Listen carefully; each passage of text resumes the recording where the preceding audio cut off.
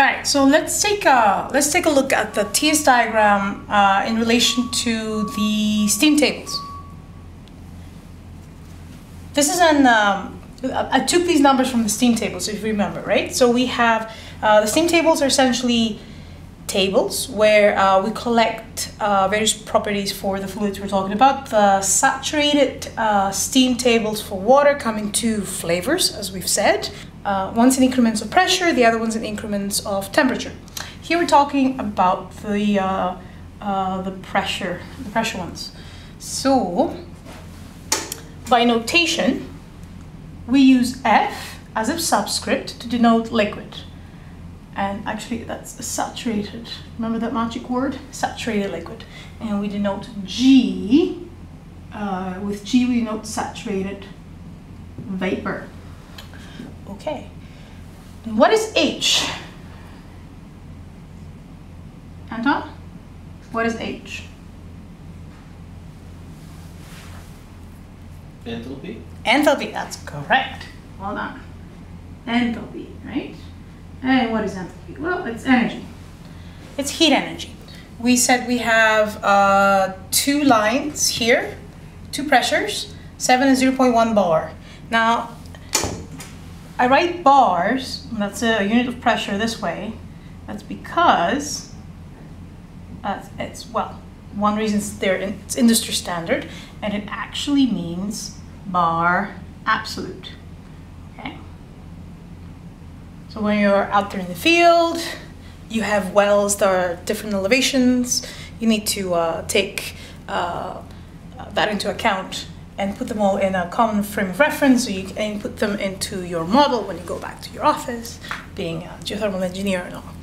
Okay, so that's why we use absolute values of pressure. The good news is the steam tables are also given in absolute values of pressure, so we can use these values directly. Now, what we were going to do is see how these values here graph on the TS diagram. So I got 2 points for where the line of 7 bar crosses the saturation point, one here and then another point there. So this point would be, it lies on the saturated liquid line. Okay. If I want to note the enthalpy at that point, then I would use H for enthalpy. Since it's saturated liquid, I would of course use the subscript F, and I would make a note of the pressure that it's at. So that would be at 7 bar A. Now this is good practice, because as you're going through your system when you're solving this problem, if you write it like this and then you go and look up all your values to plug them into the equations, you get less chances of looking up the wrong thing.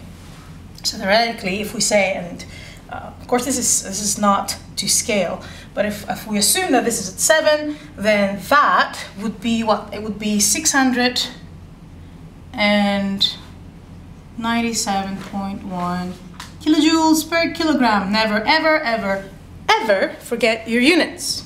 And as I said in class, if you don't put units in your calculations, what is the assumption, Anton? What do we assume that we're talking about? We are talking about oranges. Exactly. So if you happen to be solving a problem and the answer you're looking for is oranges, then you're lucky. If it's not, and in this case the chances are very slim, then you will lose marks.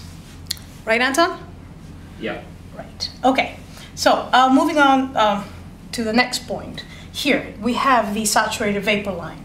So in a similar way, if I want to denote this point,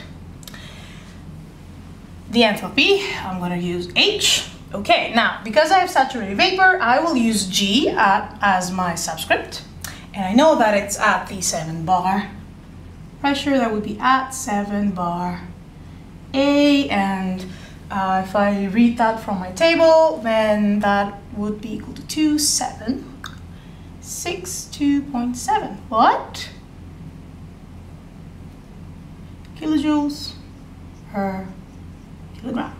Perfect. Alright. Well, what about this, right? You have the line in between the two. You'll typically find this in the steam tables. In the workbook that I gave you for the class, that was not in there. Well, it's because you can very easily calculate it. In fact, let's see, we have some space here. I'll just write down here. HFG is equal to HG minus HF. So whether you want to take 2762.7 minus 697.1 or look at the value directly, this, if we're talking about 7 bar absolute pressure, would be 2065.6 kilojoules per kilogram.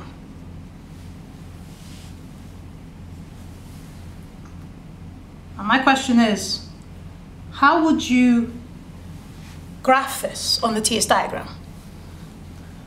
It's not a point as such. Remember, in thermodynamics, we're interested in end states.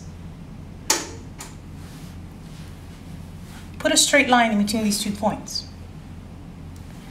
When I'm here, I have 100% saturated vapor. When I'm here, I have 100% saturated liquid. The difference between the two is actually this line segment, and this would be HFG at 7 bar A.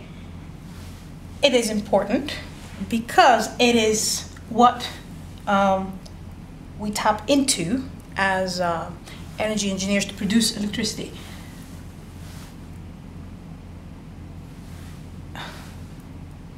The energy required to change 100% of my fluid from the saturated vapor phase to the saturated liquid phase. In this particular case, I'm extracting the energy from the system because I'm going from vapor to liquid, is termed the latent heat of vaporization. Typically, we say that it takes a greater amount of energy to change the phase of a system than to bring the to raise the temperature of the system up to this point. So yes, the latent heat of vaporization, that's important. Okay, now let's look at the next line, 0.1 bar. I'm going to take this point here and that point there.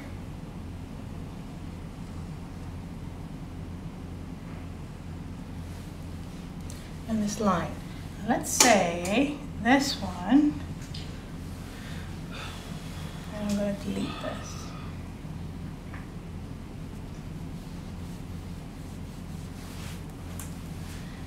This would actually be HFG at 0.1 bar A. How much is that? We have it up here. It's 2393.0. What? Kilojoules per kilogram. Now, if I'm going from point 1 to point 2, I'm actually adding HFG to the system to take its phase from the saturated liquid phase to 100% saturated vapor.